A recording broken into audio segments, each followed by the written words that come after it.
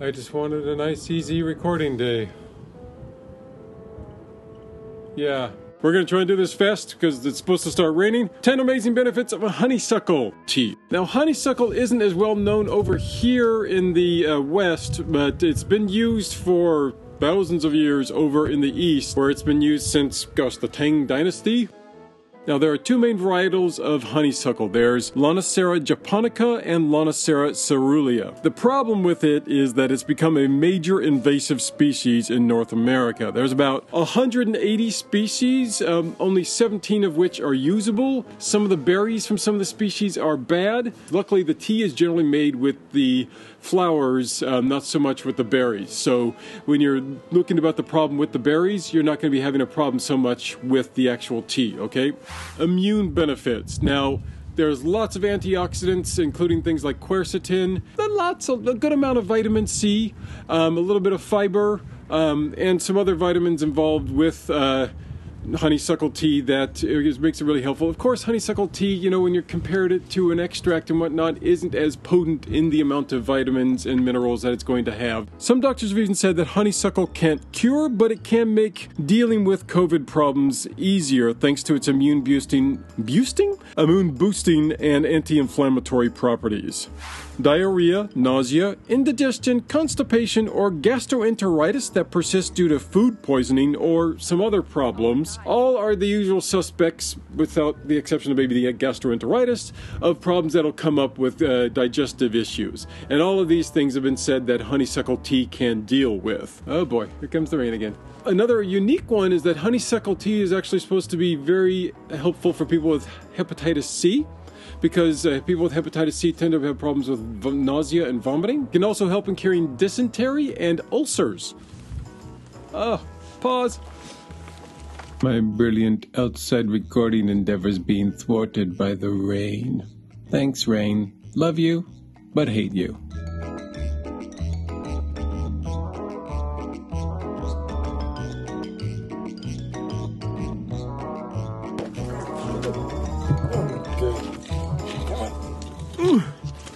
Hi, this day is fighting me every single way imaginable, but it will not be taken down. So next, we have the anti-inflammatory and pain benefits. Now these are basically the same thing because most of the pain benefits come from the anti-inflammatory aspects of honeysuckle tea. And then there was the plain. Sipping on a cup of honeysuckle tea has been a recommended remedy for headaches for many generations. There are several studies about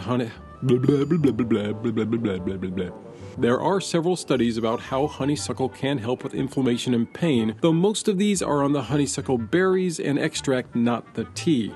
What you'll often find is that the tea can still help. As soon as you have it, you can feel an immediate effect, whereas if you have an extract or something else along those lines, it tends to take a little bit of time before it takes effect. According to the studies, the anti-inflammatory benefits are supposed to be especially helpful for arthritis. Now, the skincare benefits are as an area where you're actually not supposed to drink the tea, you're supposed to put it on you, but you still actually brew the tea and then you use it kind of like a poultice. Hello, wind. More fun stuff. Ready?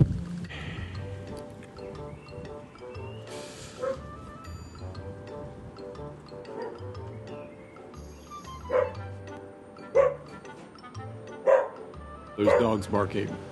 And motorcycles. I'm so loving this. Honeysuckle tea can be used to treat cuts and abrasions as well as skin rashes like poison oak. In fact, for centuries, indigenous Americans have boiled fresh honeysuckle leaves and bathed skin wounds with the tea to prevent infection and speed healing.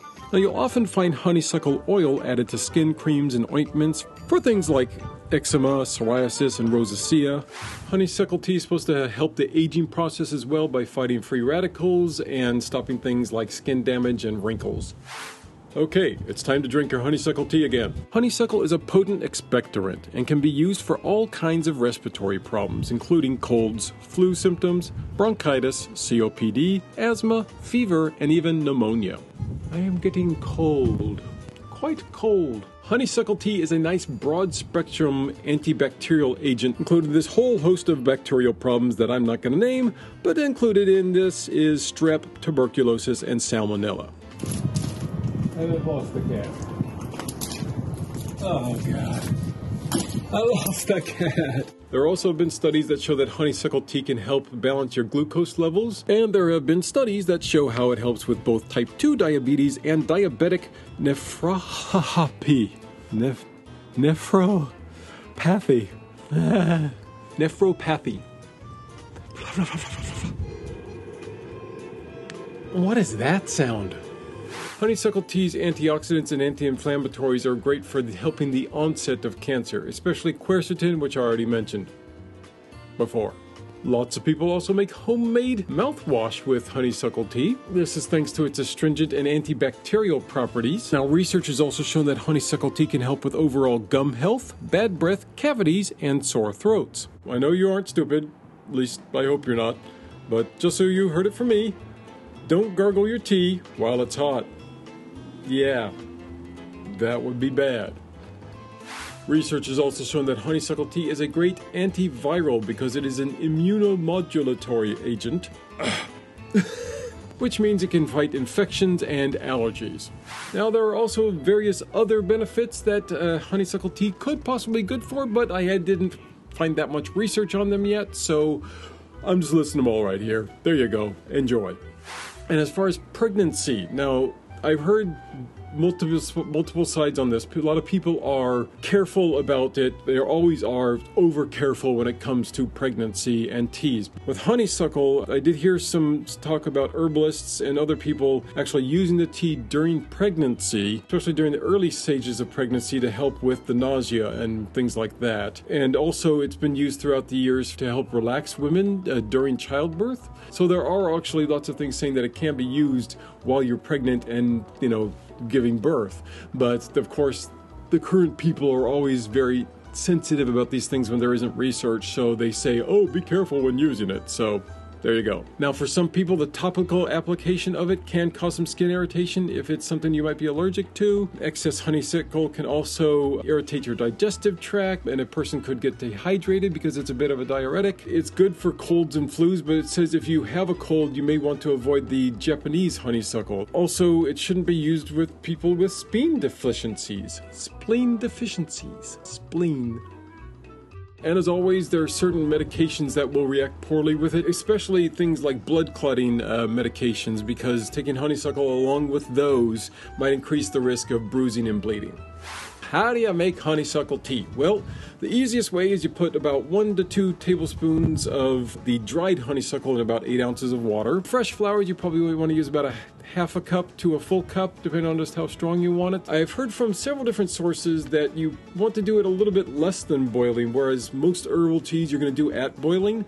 A lot of people say that you should probably do it just a little bit under that. And when it comes down to it, 5 to 10 minutes, a little bit more towards 10 minutes, because it's a very mild tea. So when you're having it, you either want to probably have it with some other herbs. I've heard having it alongside astragalus, or some other more flavorful herbs is probably going to be best. Maybe some honey, of course. Yeah, by itself, it's pretty light. If you like a super light tea, go for it by itself. Otherwise, that's it. I'm tired of this. It actually is decent at the moment, besides the motorcycle happening right now. I'm leaving. Watch this video next. Take care. Dear gosh, I can't believe I made it through that. It probably sucks. I can't thank you so much if you made it to the end of this video, because, oh my gosh, this was a hellish video. I am leaving, going, no more.